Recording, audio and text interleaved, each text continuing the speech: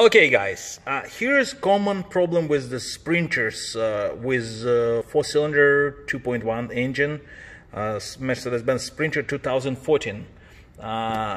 Basically it was the engineering error from the Mercedes-Benz end.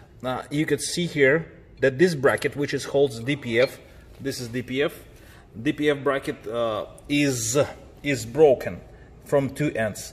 You can see from here and here it's broken. So what they did, they make this one. So instead of the one hole here, they make two holes, two bolts to hold in one end and two holes holding other end. So right now most of the Sprinters 2014, they have issue with this.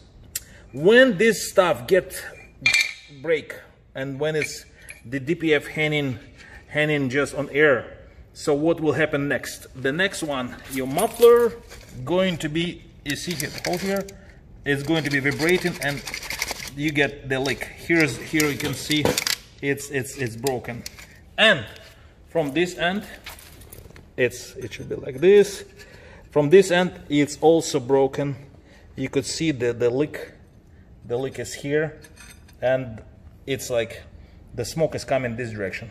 So because of the engineering miscalculating, they put too low. You will basically to rebuild these two mufflers, and this is DPF. So now you need to install new one.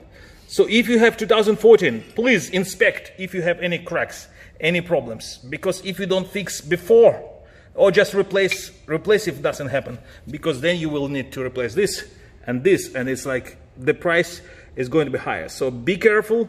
2014, 2015 Sprinters has this common problem. This is 4-cylinder 2.1 engines. Keep in mind.